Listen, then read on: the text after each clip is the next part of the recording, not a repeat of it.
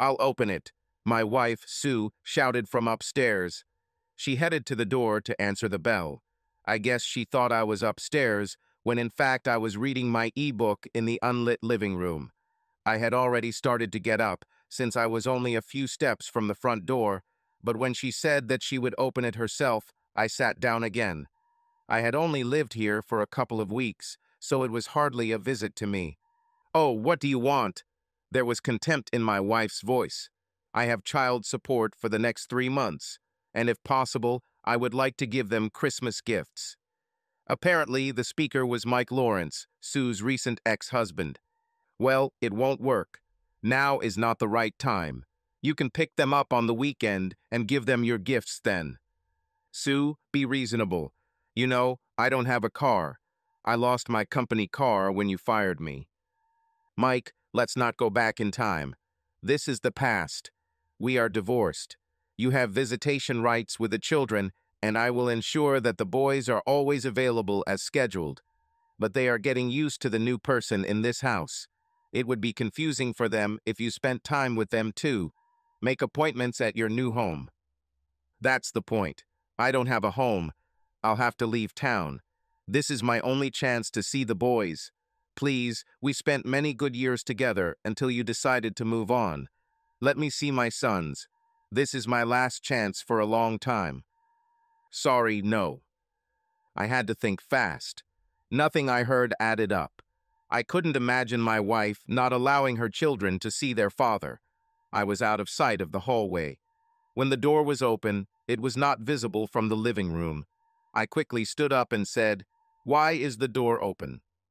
I went out into the hallway and saw my wife standing, blocking her ex-husband's entry into the house. "Mike, isn't it? I'm Larry Compton. Sorry, I dozed off and didn't hear the call. Why don't you invite him in, Sue?" Sue looked at me as if I had written something obscene on her shoes. "I'll sort it out, honey," she said through clenched teeth. "Oh, I'm sure you can handle it. But no matter your background, a man can be allowed in. It's freezing outside." Sue took a step back, allowing him to enter, but still practically blocking the entrance to the house. Mike stepped inside and stepped aside. I closed the front door. Sue's position told me that I still had work to do. "Boys," I shouted towards their rooms, "your dad has come." The amazing thing about children is that they hear well when they are interested in a topic, but they don't hear well when it doesn't interest them.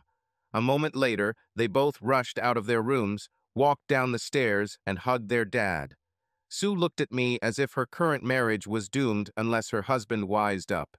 Mike had a hard time holding the boys in his arms. He had a wrapped box in each hand. "What's in the boxes?" asked the younger boy, Billy.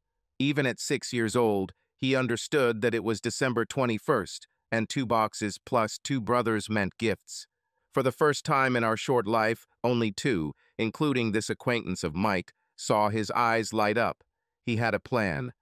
"These are your Christmas presents, boys. I was hoping to give them to you sooner."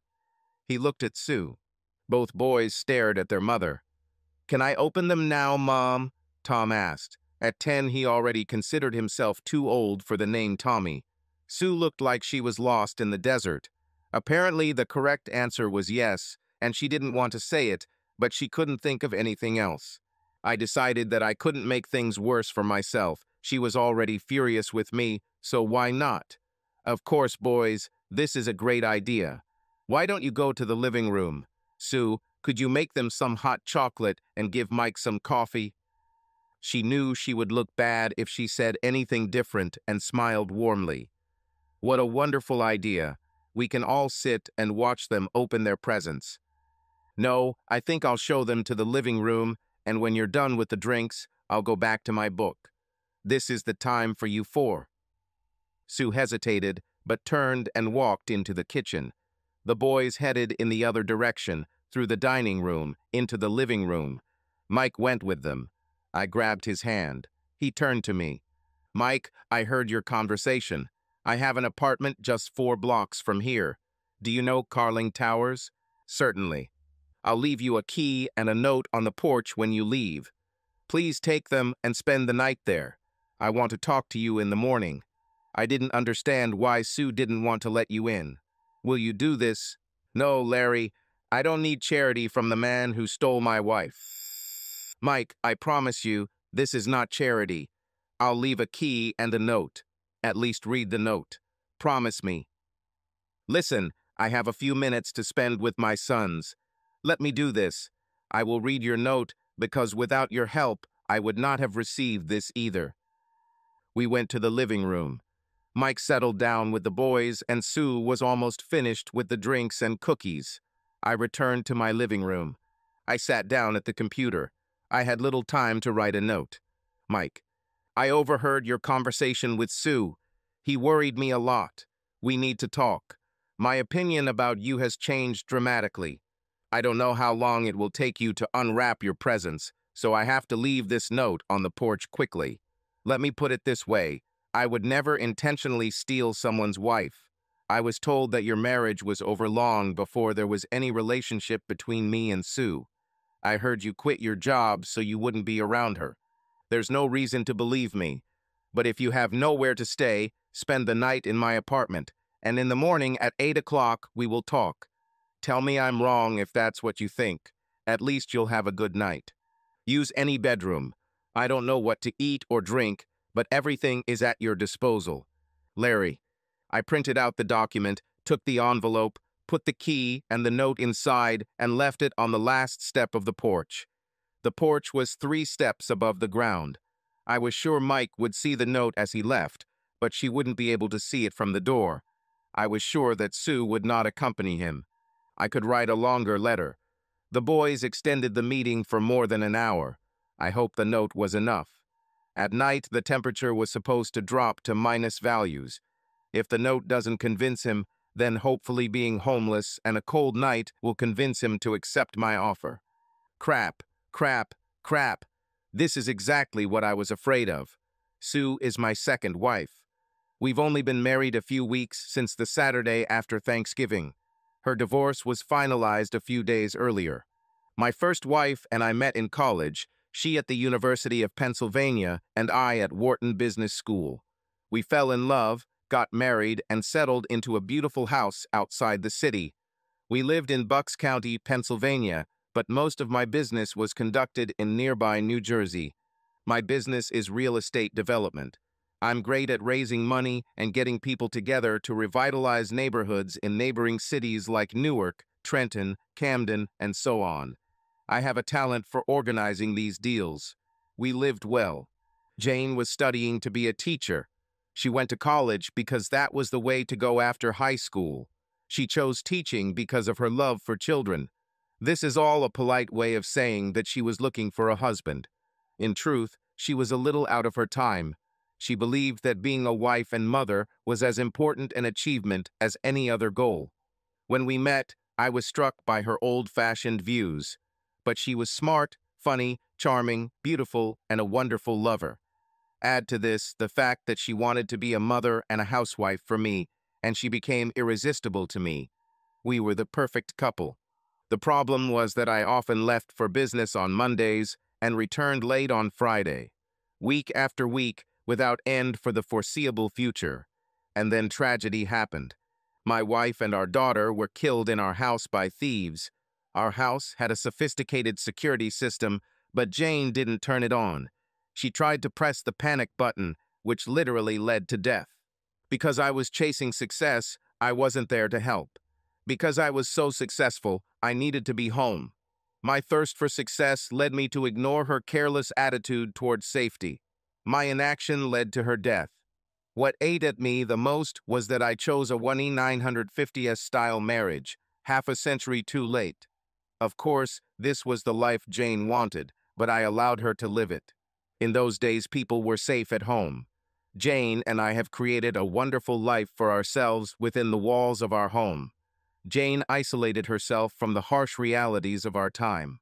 We lived in an affluent area with large wooded lots and houses set back from the road. Our house was not visible from the road, which gave her a sense of security. It also gave confidence to criminals who decided to rob our home. No one knew about the break-in until she sounded the alarm. Although she called the police, this resulted in them being killed. I was broken. All I have left is work. I began to strive for more, to work harder and faster. I wasn't looking for a second wife. I thought it was unfair. Instead, I used my wealth to find temporary companions. I was content to run after them, get what I wanted, and then let them go. It wasn't right for me, but it suited me in the short term. And then I met Sue. The people in the hallway interrupted my thoughts. The boys were delighted, said goodbye to their father, and wished him good night and a Merry Christmas. Sue acted nice and diligently showed her ex-husband out the door. Finally, she succeeded. When he left, Sue took the boys upstairs to put them to bed. His eyes were red, and he was on the verge of tears. I moved towards him to talk, but he walked past me. I pointed to the step. First step.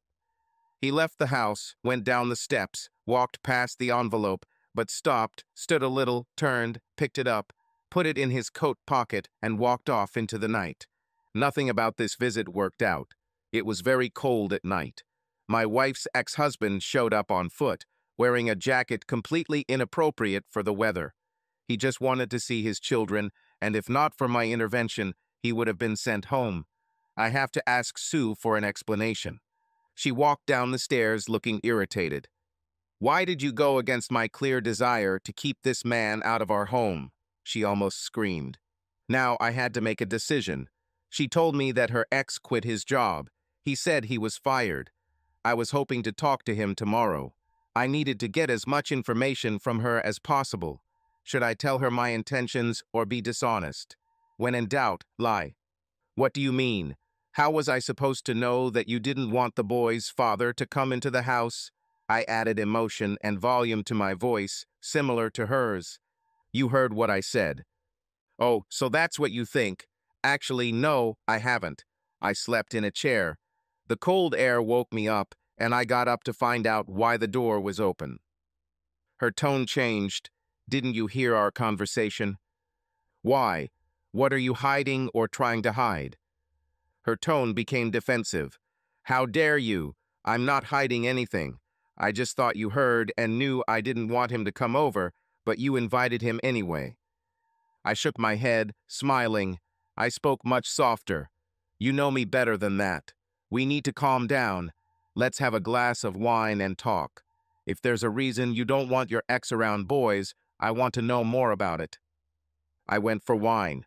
I had a bad feeling everything was so wonderful. Sometimes things are good, but my experience is that nothing is perfect. It's been 2 years since I lost my meaning in life. I felt only two emotions, overwhelming sadness and emptiness from my own helplessness. I followed 2 treatments. To cope with the sadness, I worked insanely hard, and to fill the void, I found women for myself. Thanks to my success, I could have any woman whenever I wanted. Some men worry about size or technique. Such people lack the confidence that a large bank account gives. It's a superficial existence, but at least it gave me a distraction. Almost every woman I've dated has been content with a 1 or 2-time affair. I didn't feel guilty about using them because they were using me too. Don't get me wrong, but a man can get his fill of great food, good wine, and consistent sex. I was dissatisfied with this dissolute existence, but it muffled the emptiness and gave me the illusion of my own consistency. My love and my daughter died because I couldn't protect them, and I couldn't allow another woman to suffer the same fate. I swore to myself that if I ever decided to take another chance, things would have to change dramatically, so I endured these hedonistic evenings. The first time I met Sue, we had a wonderful evening. I haven't really talked to anyone in a long time. Of course, business negotiations and seduction are one thing, but real conversations are completely different. It was funny because our conversation was not deep in the usual sense. Sue told me what she did, and I talked about my work. But somehow it turned out that by describing what we do, we told who we are. Moreover, we showed how similar we are. We chatted for a few minutes before introducing ourselves to each other. When she said her name was Sue Lawrence, I asked if she was related to Mike Lawrence. Her face changed, and she answered, "Only by marriage," and fell silent. She felt uneasy, and since I did not look at her with lust, I did not develop this topic. We ended the evening with a handshake. I don't date married women, even for one evening. She made no indication that she would agree to the proposal if I made one. I thought this Riesling would be good, I said, handing her the glass. Sorry if I was harsh. She paused, exhaled, and looked into my eyes. No, I'm sorry for being harsh.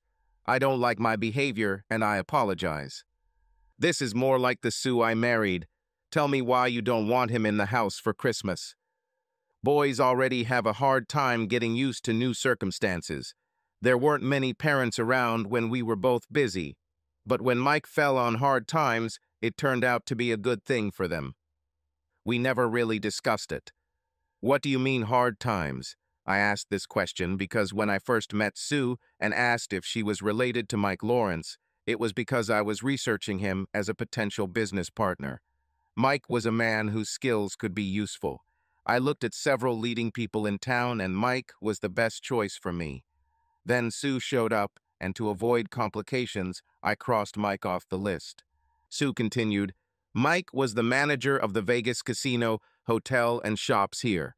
When the casino fell into disrepair and the upscale town collapsed, he lost his job. The parent company offered him a position at their flagship hotel in Las Vegas, but I had just been promoted to vice president of sales and didn't want to leave. Wow, that left him with no opportunity to do anything close to his old job, let alone a paycheck. Wasn't it a huge thing for him to stay for you and the boys? Great deed or sacrifice, that's the problem. He always made more than me, but my promotion put me at the level he was at. My progress has been significant. Its downgrade is devastating. He couldn't find his new place in life. And you fired him? It was stupid, because I said that I was sleeping and didn't hear anything. Maybe she won't notice. Yes, he worked 3 levels below me and was not a salesman. We couldn't cope with this while we were married, especially after the divorce. She hesitated for half a second. Damn, she realized my mistake. But she continued, I think she decided not to accuse me of this. Crap. I'm trying to get her to be honest, and now I'm caught knowing things I claimed to have slept through. On the other hand, she admitted that she fired him. I guess I would say he quit too. Why show cruelty to your new husband? On the other hand, if I want honesty, I need to be honest. I wonder what she'll think if I offer Mike a job. A high-level casino manager has experience in many things. This is exactly the kind of person I need in development. He already has a job. Let him go. Her response was too quick and dismissive. It was about getting rid of him, not helping him use his talents. I think it's okay because he's not her concern anymore. What about your boys? Don't know. You're right, probably. You and I are working together. It scares me. Well, there is this too.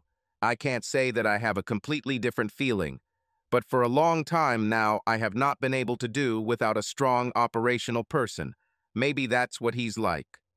Her answers seemed correct.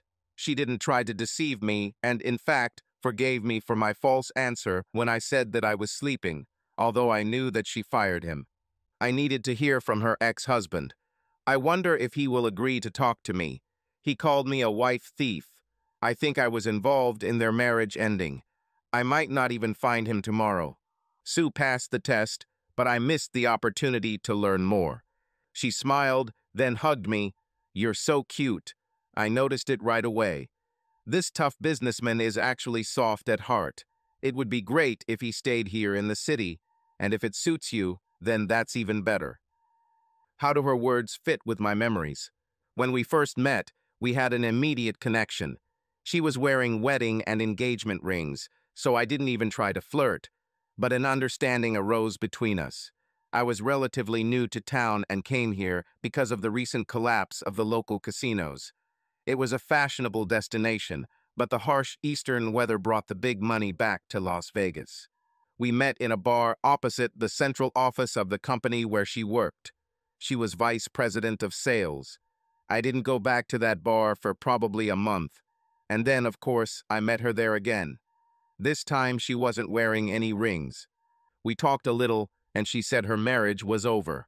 She was worried about herself and her sons. What did she say then? I don't remember exactly, but it seems to me that there were strong emotions in her voice, but the words were not so alarming. I think she said her husband lost his job. This must have been about the casino hotel. At that time, he was already working for her. Why didn't she tell about it? On the other hand, I can't remember anything specific that we discussed regarding her marriage. We were focused on our future, not her past. Sue was the first woman who made me feel like I could heal my broken heart. Jane's life as a housewife and mother who lived for her family made her vulnerable. Sue had no such vulnerability. I was so tired of one-off meetings and a series of nameless women. They didn't deserve this, and I didn't deserve it either. Before I met Sue, I just couldn't stop. Sue was supposed to be my return to normalcy. I gave up winning and moved on to dating one woman as soon as I could, or as soon as she could. For us, this meant that we could see each other for 3 days in a row, and then not see each other for 3 weeks. During our meetings, we were able to cross paths twice during separate business trips. I fell madly in love with both Sue and the idea of Sue. She was independent, self-sufficient, purposeful, not to mention completely relaxed in bed. It's funny that I linked these qualities together, but that was the basis of our relationship.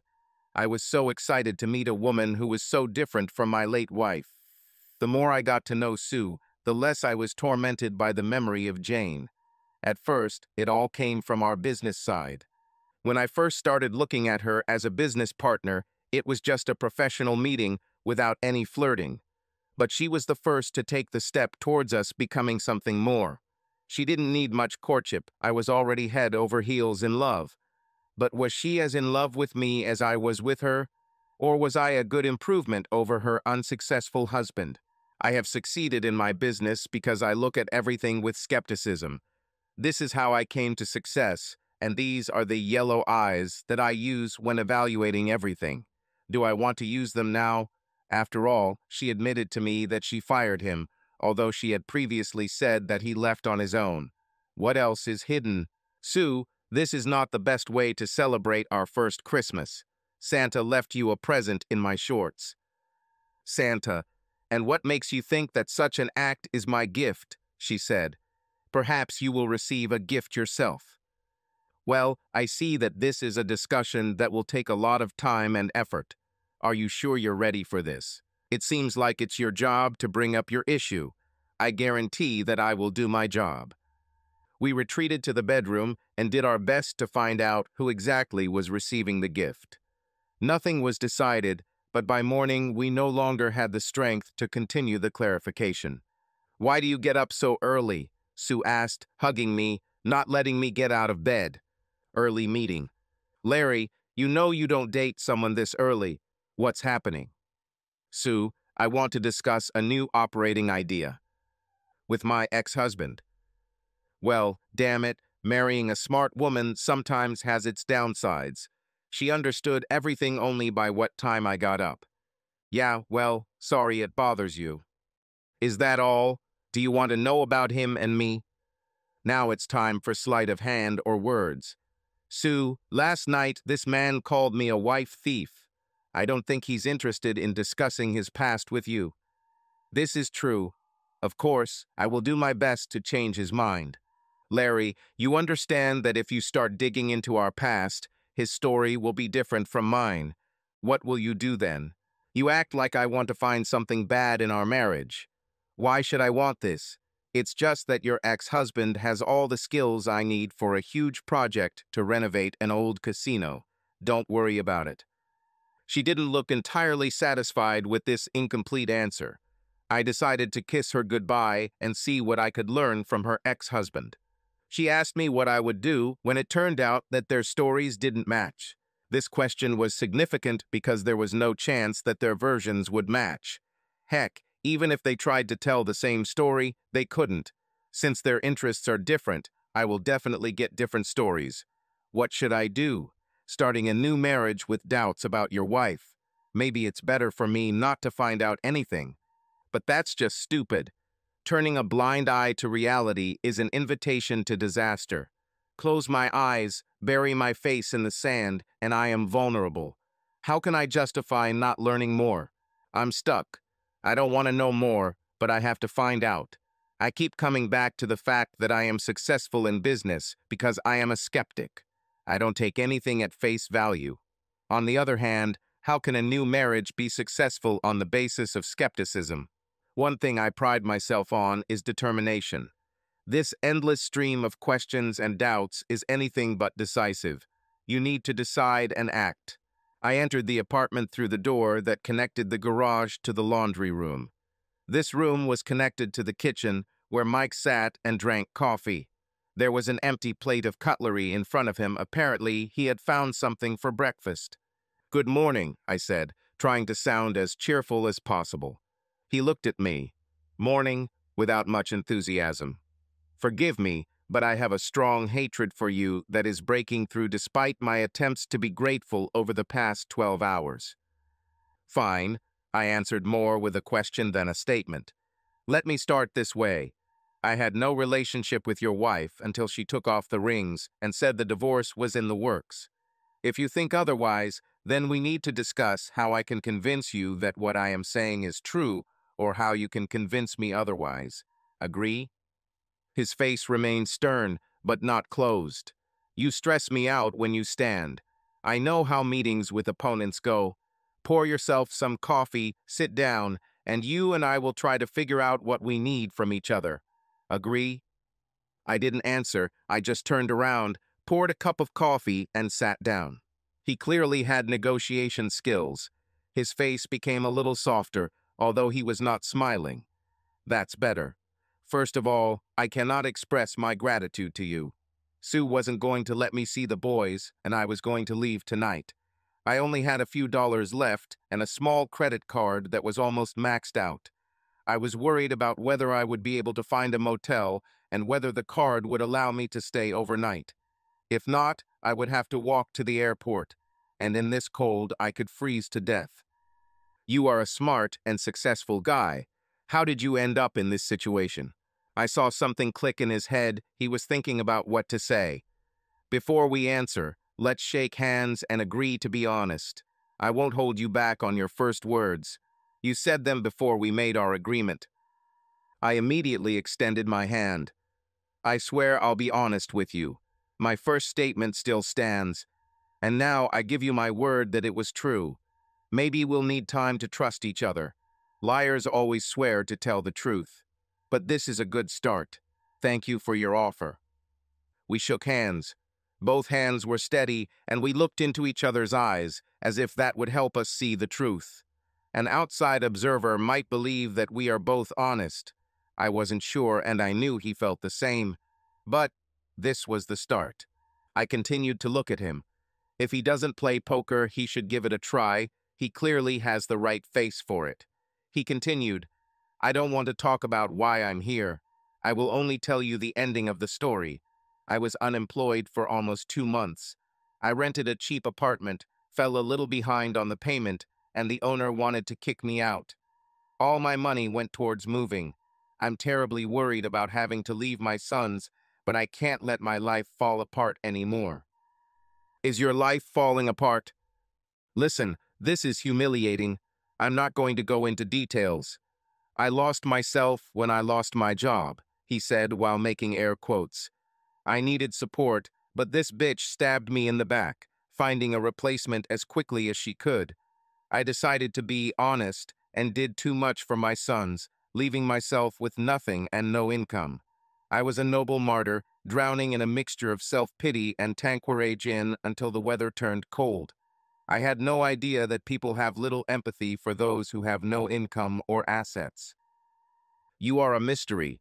You don't know this, but in my work as a developer, I carefully vet my partners. I want to do a big project in the casino area, and in my examination, I came to the conclusion that you were one of the best people to do this. What I learned about you made a strong impression on me. People like you don't usually end up homeless." His back straightened. "Fuck you. People like me don't usually lose their wives to people like you." He said this so calmly that I had to be careful. It was not the absence of emotions, but the ability to hide them. "Understood. I'm sorry. We need to put this aside. You can ask me questions, but I continue to assure you that I was courting a woman who said she was no longer bound by marriage." He shook his head. "She filed for divorce before Halloween and fired me 2 days later. I didn't argue, left her almost everything I had, and gave my children my share of the money. The divorce was finalized 30 days later. So if you didn't start pursuing her on November 1st, she would still be very much married." Judging by his face, he was telling the truth. I have to tell him my truth, otherwise he will leave. I was right in my research. This is the person I need. We met right after the new year. It was just a business meeting, no different from one you and I might have in any sense. I met her again a month later. She no longer wore rings. We started dating in March and became lovers in April. 6 months, she planned her exit, and I'm not sure you didn't plan it with her. Now I won't repeat yesterday's mistake. We swore an oath of honesty, and I will be honest. Mike, I'm looking at it from the other side of the same coin. Why did she hold on to her marriage and at the same time build a relationship with me? Could there be a legitimate reason for this? He accepted my words. This may mean that he believed or that he is considering them. Let me change the subject. If Sue hadn't made things difficult, I would have chosen you as my partner. What if we try to make this happen? Why the hell should I work with you? Well, first of all, I am here in this city, and here are your sons. Secondly, there is opportunity. You can earn so much money in a few years that you will become a rich person. We can develop most of the city in many different ways, and it will all be mutually supportive. As I spoke, he leaned forward, clearly interested in the idea. Think bigger. Why develop individual objects within the city? Let's develop the whole city. Bingo! I hit the nail on the head. He had a real passion for it. I could get to know him professionally and then find out what happened between him and Sue.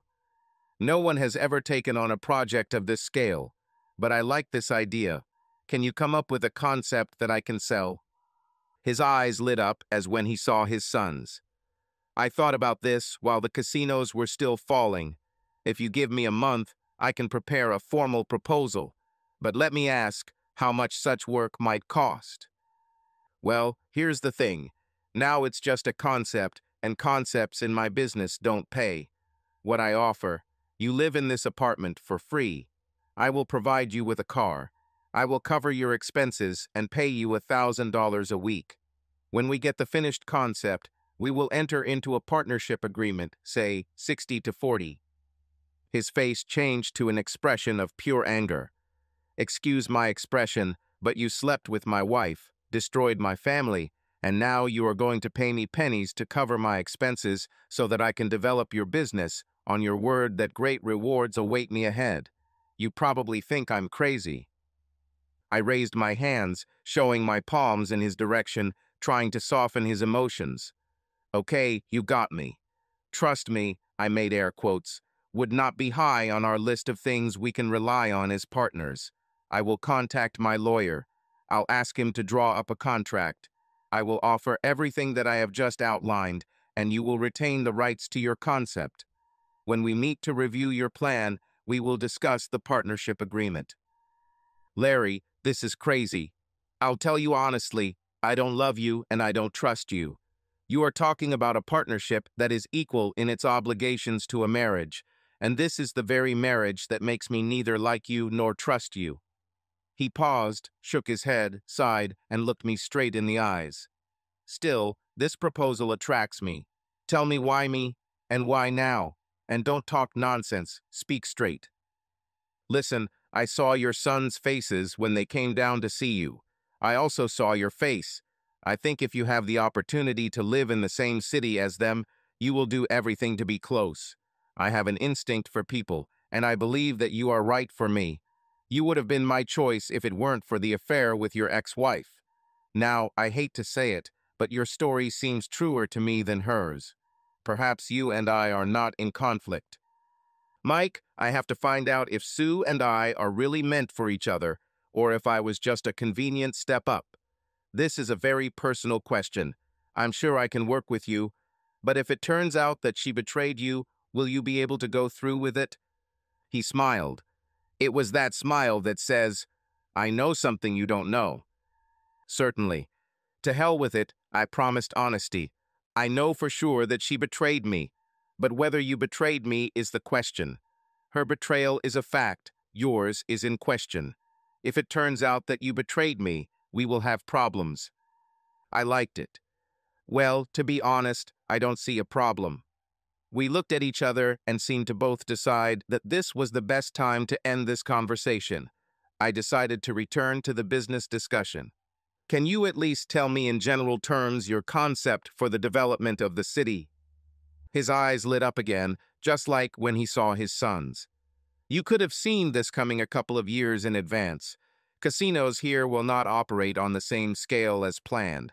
It was a vicious cycle. We couldn't attract enough big players, casinos scaled down, big names stopped coming, high-end stores and restaurants couldn't survive. It was like watching a train wreck in slow motion. During this time, I tried to figure out how to save this area. I have a great concept. Unfortunately, it doesn't include gambling or hotels, so my group just laughed when I tried to discuss it with them. Okay, so what's the point? Our cities are in terrible shape. Because of poor schools, pollution, lack of green space, and insecurity, people have fled to the suburbs. But now the suburbs are also facing problems. So what does it take to make people want to live in the city again? He curled his fingers. First, great schools, not just good or above average great. Second, security, I mean that you can walk at 2 in the morning with money in your hands and not be afraid of being robbed. Third, urban infrastructure that meets the requirements of the 21st century. This can be done in a compact area, which you can't achieve in the suburbs. Sorry, but these 3 things are easier said than done, I said, doubtful. I don't think so. We need to change our approach. Let me lay it all out, and I think you'll agree. I wasn't sure I'd believe his plan, but he clearly believed in it himself. After all, an idea doesn't have to work, it just has to sell. The question is, can he give me enough material for me to sell it? As strange as it may sound, I think our personal problems can be solved through joint work. I have to admit, I really like it. His face almost frowned. That's strange to hear. Apparently, he was not as confident as I was. I left with good feelings. I connected Mike with my office to arrange car rental, office space, staff support, and everything else he needed to do his job. We agreed to talk on the phone frequently, but not to meet formally for another 30 days until he prepared his proposal. In the meantime, I needed to figure out what to do with Sue. It's obvious she was lying to me. If she doesn't admit it, we'll have problems. The first thing to do is find out if she will tell the truth. I surprised Sue by returning home a little after 11. Wow, you're home so early. What happened? I thought it would be nice to take my wife out to lunch. The boys have half a day of school today, so I took the day off. I need to pick them up. Do you mind if the 4 of us have lunch? Certainly, but I really want to talk to you about Mike. Her face immediately became thoughtful. Damn, why didn't I wait until we had time to talk? Larry, that's a good idea, but let me prepare you a little.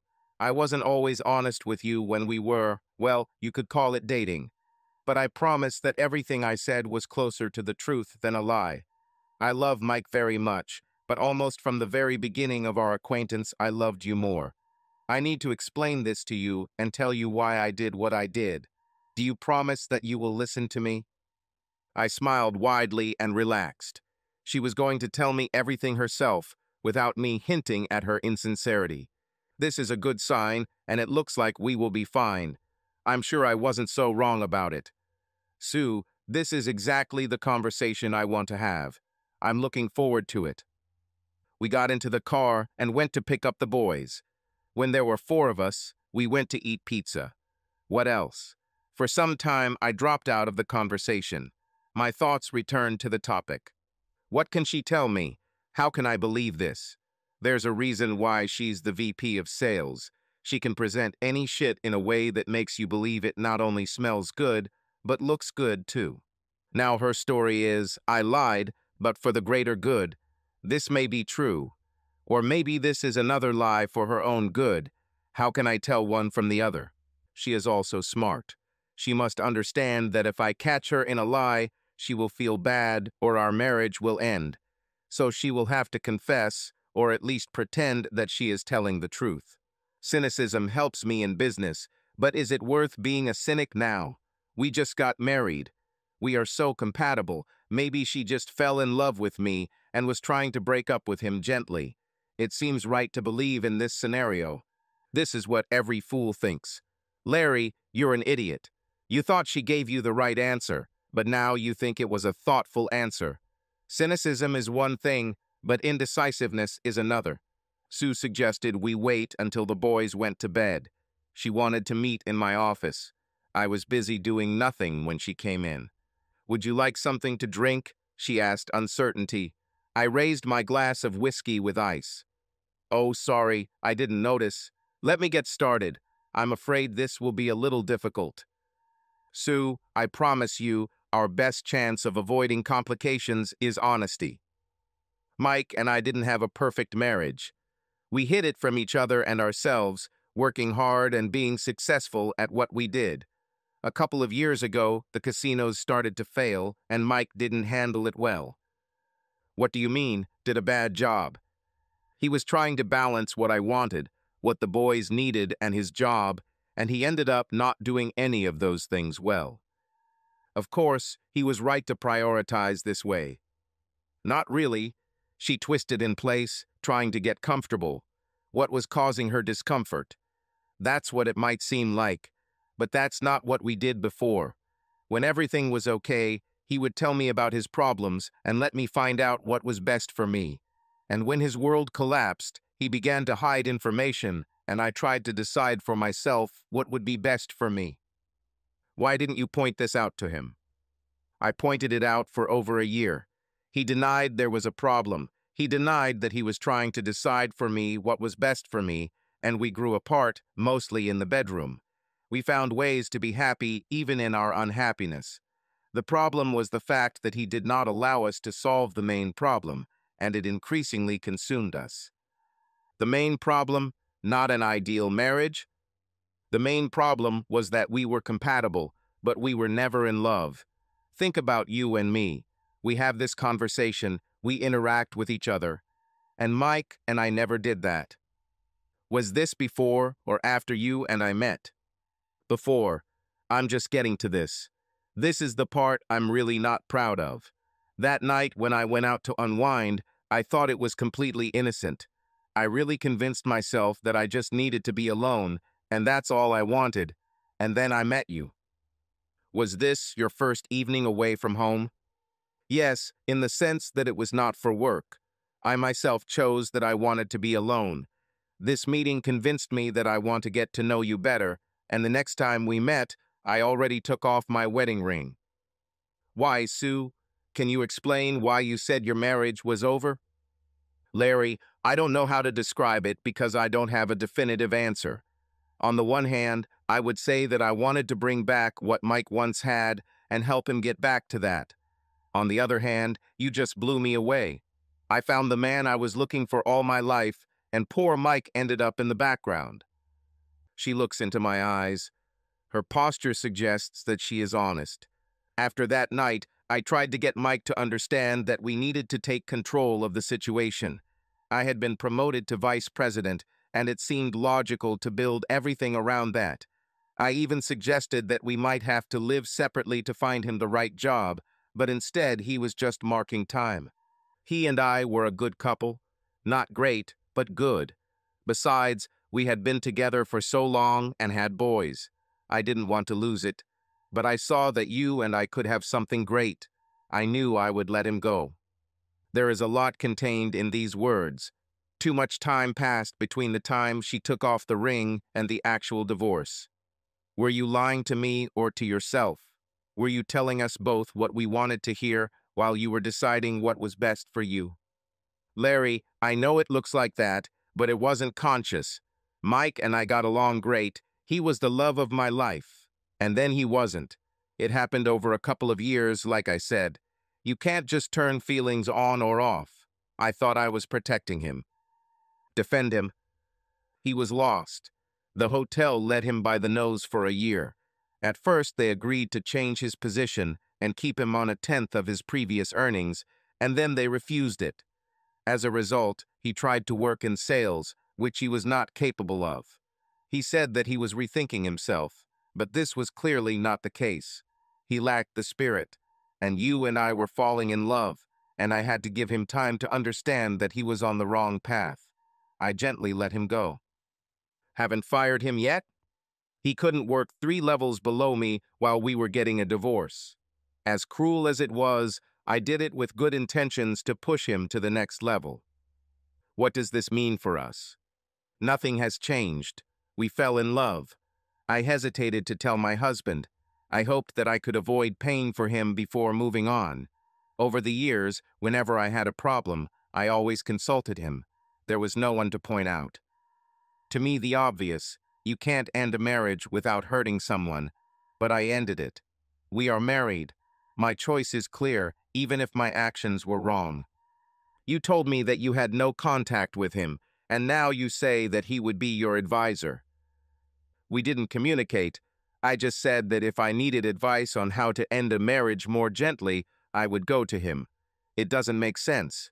It didn't make sense to avoid talking to him for several months. Words won't change that. I told him I'm sorry I avoided it. We looked at each other, not assessing where we were now, but rather in the spirit of, well, this is it. She's right. She should have told him sooner, but I don't think the delay is important. It is important that she told him after all. I reached out to her, and we hugged, and then kissed. This physical act will show that I accepted what she said. It may be true after all. She loves me, at least for now.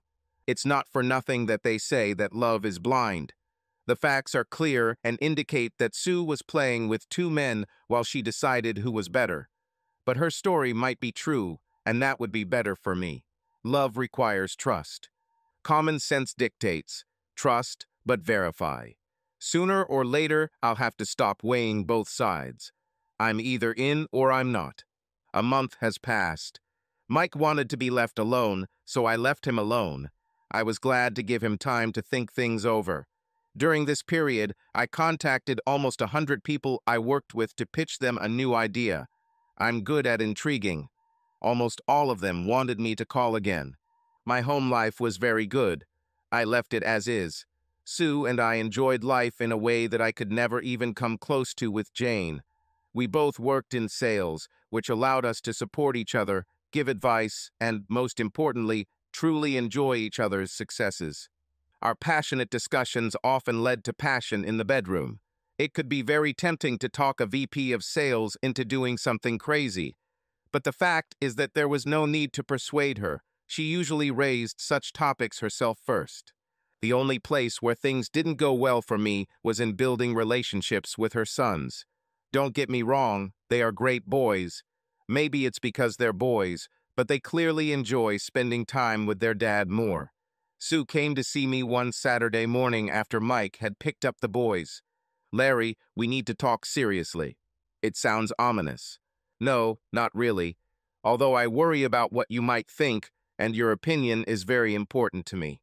Oh, and isn't that ominous? Let's go sit in your office. Sue has a habit of bringing up difficult topics in my office. It's as if she thinks that if I'm more relaxed, I'll be more receptive. She's probably right. We sat down, and she immediately began. I talked to Mike about boys. It is quite obvious that they prefer to be with him. Sue, you saw that I do everything I can to make them feel comfortable with me. I must say, they are wonderful children. It seems to me that we are gradually establishing contact. You are right. In a sense, this is part of the problem. If they made a list of their favorite people, Mike would be clearly in first place. You would be in the top 10. What about me? Maybe somewhere in the top 50. They see me as a bitch who destroyed their family. These are just children. Give them time. You are a good mother. Maybe, maybe not. Here's what I think. Boys prefer Mike. But the boys need to live here. What if Mike and I switch houses? Are you sure you don't want Mike and I to just switch places? What? No, I didn't even think about it. I was afraid that you would think I was a terrible mother. After all, that's what my sons think." She began to cry. Women are crying. Some people cry often, but I never saw Sue shed a single tear. I reached out and hugged her. She was shaking, more upset than I had ever seen her. "What's really the matter? I'm ambitious. I work as hard as anyone. What kind of mother is this who, when her own sons prefer their father, is ready to simply give them to him? Will you leave me if I can't keep my own children?" She was sobbing. "Sue, one of the first things I loved about you was your ability to see things as they are and balance your personal and professional life. Your ambition is not bad, and that won't change. You want the best for your boys. A problem solver might see a better solution in what you proposed." Sue visibly calmed down. "I thought I could hold it all. I won't survive if I end up losing you too. Say you understand." "Understand? I really understand. It wasn't easy for you to admit that your boys were better off with their father, and I think that's true. We are together. As long as we don't break this, we'll be fine." We were still hugging, but she relaxed. "We have found peace." I called Mike and suggested we switch houses. He was delighted, but he surprised me by saying that he wanted me to come to my former and future apartment on Wednesday to show what he had prepared. He wanted to start at 8, and alas, these working people are always too eager to start early. I drove up to my former and future apartment and decided not to go into the garage. Today, this was Mike's house. I got up and knocked on the door. It was strange for me to knock on my own home, which would soon be mine again. Mike quickly opened the door. He was full of energy. The door opened, and he immediately began his speech. "I have several sketches, some I made myself. I didn't want to give anyone enough information to show what I was planning. There is nothing like what I am about to show you anywhere. You'll love it. Lord, it's 8 a.m., and without any introduction, it's already in full swing." I need to slow him down. "Hey, hello to you too. I'm fine, thanks for asking. Of course, I'd like some coffee, if you don't mind." Mike laughed loudly. "I'm so on edge. I haven't slept for 36 hours to check everything." He ran his hand in front of his face, from his eyes to his chin. "Oh, hi, Larry, come in. How are you? Would you like something to drink?" He left and returned with 2 cups of coffee. "Larry, I want to start with the basic thesis that our cities are empty because they are dirty, noisy, unsafe, too expensive, and the schools there are terrible.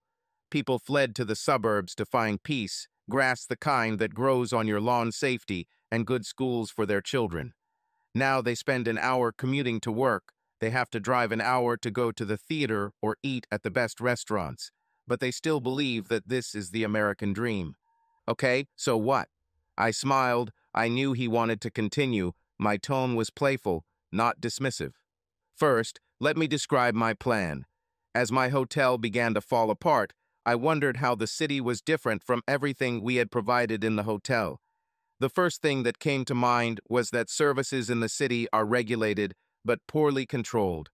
We have the ability to customize many things that will be managed by the owners of our complex." "Okay, and what does this mean?" "We have handed over too much to the state." I say this not as a political statement, but as a practical one. Education, security, and everything else are functions of the state, and they are terrible. What's worse is that they blame us for their failures. We had standards in the hotel. The shops were independent, but operated to my standards. We must do the same. No wonder you're so excited. You have redefined civilization. Larry, tone down the sarcasm. It's simple. Everything I suggest already exists and is being used. The only difference is that it is done for the community and not by the community itself. Everyone pays for the services, everyone benefits from them. These services are operated by private enterprises. If they make a profit, they prosper. If not, they cease to exist. He came up to a large drawing of a piece of land that I was just purchasing. The drawing showed 5 blocks surrounded by a wall. There were 2 entrances, one on the north side, the other on the east. These were the only roads extending beyond the fenced area. All the others ended several hundred feet from the wall. Mike began to explain. This area is unique. It was built as an adult entertainment area around two huge casino hotels. The casinos are located 4 blocks apart, near the northeast and southwest corners of the space. There is a block around the perimeter, most of which will be demolished. There will be a park around our small settlement in the city. Mike continued to describe a fenced-in town within the city. All transportation within the walls will be carried out by driverless vehicles, which may be privately owned or jointly owned. Casino hotels will be converted into condominiums. Many surrounding buildings will also be converted into housing. Family restaurants were envisioned that would target working parents.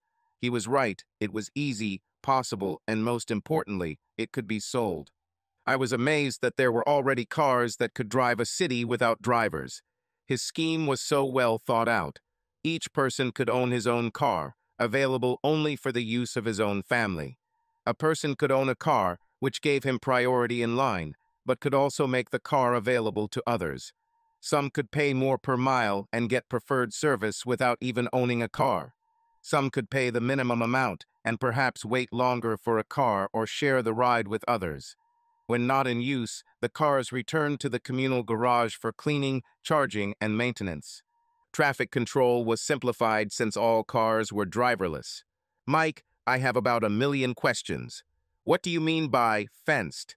We'll have to work out the details, but it will be home to 20 to 25,000 people. We have to give them reasons to want to live here. The first reason is safety. There will be no regular vehicle access to our township. Groceries, mail, etc., via pigeon mail. Mike walked over to another drawing. The southwest corner will be for services like FedEx, UPS, and the post office. Entry for them will be along a ramp into the area under the city. Packages will be sorted and sent home in the same vehicle that takes the resident home. It should be a fun show. We're working on it, but it's not that difficult. Residents of the town will be issued an ID card. They will also be able to use the application. When you want to leave the house, you call a car. Depending on your agreement with the transport service, your car will arrive in a few moments or up to a few minutes. While you are on the street, you will receive a notification that you have packages, and you will indicate the approximate time when you will go home. You can also order groceries through the app and have them waiting for you in your car. How is this even possible? Why isn't anyone doing this yet? We are too divided. People own their cars and use them to travel long distances. We live in the past. I don't think we like it much, but it's the American dream until someone shows people a new dream. What about the guests? Mike walked over to another drawing and said, there will be parking for visitors on the northwest corner. There will be several multi-level parking lots, each intended for certain areas of the city. What about schools? It seemed to me that people live in the suburbs because the city schools are so bad. We will have private schools for all residents. One of the reasons people will come to this new city is safety and good schools. How will all this be financed? Contributions, fees, taxes, call it what you want. We will create a corporation and work on its behalf. Instead of paying taxes to governments that fail, we will use private enterprise to provide the required level of services. Mike, this is great. I can't believe how many details you went through in a month. We need to renegotiate our contract immediately. You will need to work out a strategy for creating a city in order to start generating income as quickly as possible. Mike was excited. He had a well-developed concept. There were a lot of details remaining, but this project is what it was created for. He found his calling.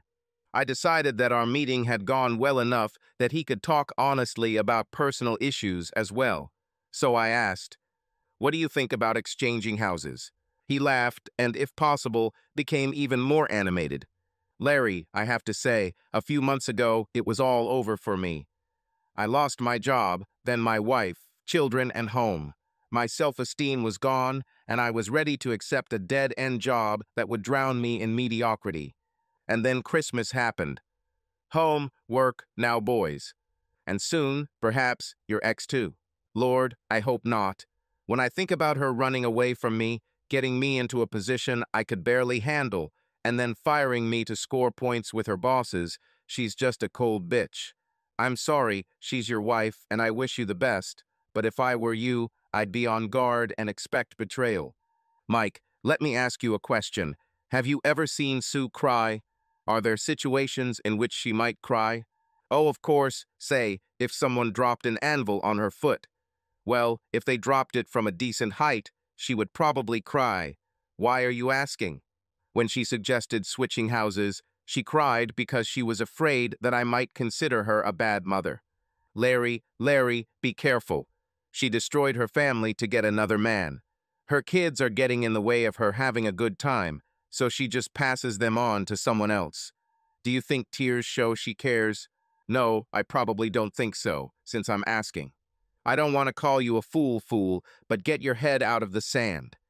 She traded for a better option, and now that 2 future draft picks, meaning the kids have moved on to another team, the trade is complete. I know you're probably right, but she's really good for me. I was depressed, missing the love of my life. I was sure I would never find someone else again, and instead I found her complete opposite. We're really good for each other. A month ago, I couldn't imagine saying this, but you both have my blessing. I sincerely hope that everything works out for you. You just better hope there won't be a period of stagnation. She showed that she knows how to successfully exchange. I decided not to argue with him. We spent another 2 hours working out the details of his project. When we finished, I was on my way to sharing this exciting news with Sue. Driving back, I was lost in my thoughts. He was right about the tears, and I hoped it didn't matter. Sue is like me. She loves fighting and winning. Now we both feel insecure getting to know each other. I feel like she is afraid that I will see her as a woman who will leave me if I get into trouble. I think that we have something deeper with her. So, as they say in New Orleans, lay says less bonds tempts ruler, let the good times roll. Why am I worried? Why am I putting myself at a dead end? He won't give me straight answers. I'm with his wife. She chose me because she and I are a couple. She and I are not the same as her and Mike. She longs to be with me. Of course, it was a step up, but a step up to me. Step away from Mike. He just hasn't realized it yet. Sorry, Mike, my thoughts have flown away, and they are too crowded to stay there alone. How do we go ahead and start making money in the process? I've thought about it. Let's start with ensuring security. We'll fence off the area. Then we will start demolishing and landscaping the parks. After this, we will begin to build residential buildings. When we have progressed enough, we can start selling apartments. But what enough means is up to you. What about infrastructure? I asked. Infrastructure? We will have to buy, maintain, and manage a private car system. He quickly replied, no, the car system will belong to individual entrepreneurs. We'd like to see at least a couple of competing companies. If it's public property, we all share the risks. And if it is private property, the owner takes the risk and makes a profit. Imagine driverless taxis. What about groceries, dry cleaning, restaurants, and everything else? The old casino will become a shopping center. It will all be there. We will rent out these premises. Quite standard things. It should go smoothly and can provide early income. Oh, but it's not that standard, at least not all of it. Imagine this situation. Mr. and Mrs. Resident and their 2 children live in an apartment above the old casino. Mr. is a stockbroker and works out of the inner city. Mrs. is a travel agent and works from home. Their 2 children are in 2nd and 4th grade. Now they never go out to eat in a restaurant. By the time they get the kids in the car, drive, find parking, and get to the restaurant, everything is chaos. And in this new city, they will have such a day. The school drops off the children at the entrance to residential buildings. Most children are picked up by kindergarten staff. Others are sent to a bus stop where a car is waiting for them. Mrs. Resident leaves the children at daycare 3 days a week. This allows her to work longer hours, which is convenient for communicating with West Coast clients. Mr. calls and says he will be home by 6:30. The Mrs. calls the family restaurant and orders dinner for 6:45. At 6:20, she calls a car that picks her up at the nearest entrance to the kindergarten. She picks up the children and they all go to the restaurant. Mr. has a car. He leaves it in a parking lot outside the inner city, locks it in a garage, and then a self-driving car takes it to the restaurant's closest entrance. Everyone arrives at 6:30. They say hello, talk about the day for a few minutes, while Mr. drinks a martini and Mrs. drinks a vodka tonic. Their dinner is served, and at a few minutes past 6, they are on their way home. Can we really do this? It will be difficult not to. People don't take their kids to restaurants because of the hassle. Now it will be easier for working parents to go to a restaurant rather than cook at home. No shopping, no cooking, no cleaning. Children will not worry because it will take little time. It's simple. And since many will be stopping by on their way home, the menu can be simple. Meatloaf, peanut butter and jelly, hamburgers, hot dogs, making it affordable. I don't know how long we talked, but for every question I had, he had at least a concept answer. I can't remember the last time I felt so excited about discussing business issues. I wanted to celebrate with Sue. Mike was just making our drinks while I was calling her. Sue, put on something nice and book a table for 8 p.m. Let's celebrate. When Mike returned with the drinks, I noticed his face darken. Well, damn it, there is a huge problem with this partnership. Sue, wait a minute, I said, covering the phone with my hand, and asked Mike if he wanted to join us for dinner. It was crazy, but I thought it would be polite. Well, if you mean that you will have dinner with a serial killer, then of course. If you want my ex-wife with us, you've got to be kidding me. I raised my hand, signaling to be silent. Sue, I'll be home by 7 p.m. See you then. Bye, I said and hung up. What a day. This project will result in at least 20 different developments. You can make a fortune here. My euphoria was overshadowed only by the thought that my partner could not be near my current wife because his ex-wife was my current wife. This fact meant that danger was lurking somewhere, but where exactly? Maybe he just wants to lull me into a false sense of security. When the project starts to gain momentum, and I can no longer afford to lose him, he will make a move and take her back. No, that won't happen. This is paranoia. Maybe we'll have a slow start. While I am busy working from morning to evening, she will find herself another me. Now. No, this is also paranoia. Enough. I need to decide what to do. I love her, and she is my wife, which by definition means I trust her. Or don't I trust you? I can't afford to be tormented by the fear that she's looking for another promotion, and I'm only temporarily filling my role. Sue was getting ready to go out or planning a seduction. It was hard to tell. There was a dress on the bed. Usually this was her last step. But what she had already put on was clearly not what she always wore under her dress. She was wearing black lace lingerie with thin black stockings and a garter belt. Sue is not only beautiful, but also very sexy. In this form, she could raise the dead, or at least part of him. I saw this as an opportunity.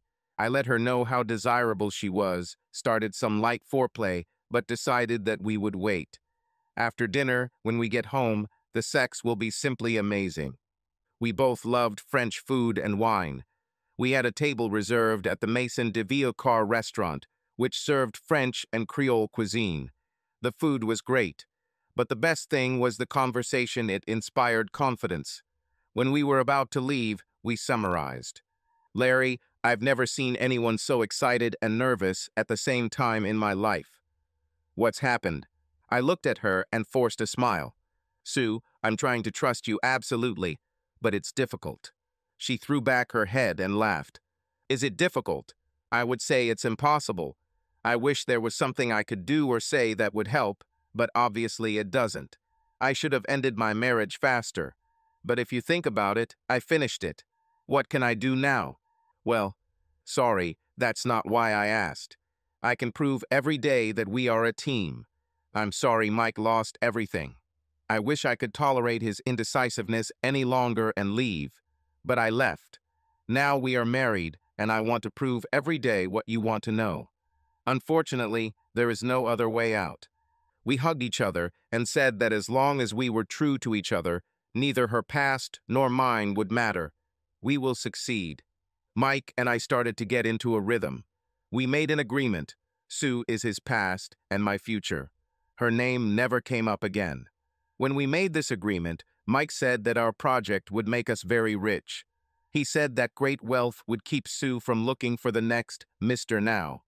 I asked him, what if I go broke? She'll leave as quickly as she finds a new Mr. Now. I like Mike. I really like it. But on this issue, I think he is embittered. He thinks his ex-wife is frivolous for leaving him for me. I know that she found a better man and is now with me. I'm not going to get paranoid and wonder if she'll leave. We are on our way to a fantastic future. Larry, let me ask you a question. When she talks to you, does she ever look you in the eyes, or does she always speak directly to your dignity? What are you getting at? We've avoided the topic of Sue for too long. You once said that you wish us the best. I'm telling you how well we're doing, and all of a sudden you go, Larry. What's the matter? I said I wish you all the best, and I meant it. But to be honest, you don't stand a chance. You love her, and she loves herself, and your marriage is sorely lacking people on your side. I can tell you directly, or more precisely, right from that very place, that this woman can literally suck all the energy out of you. When we had problems, I would already start to get nervous about her disappearing on the weekends, or because she just didn't come home. But soon we found ourselves in bed, on the stairs, under bushes, or some other place, and after that I was so relaxed that I couldn't even remember what I was worried about. Under the bushes. I would have thought that you were making this up, but she and I were recently walking from the pool, and, well, you understand. But I'm sure that with her everything is different.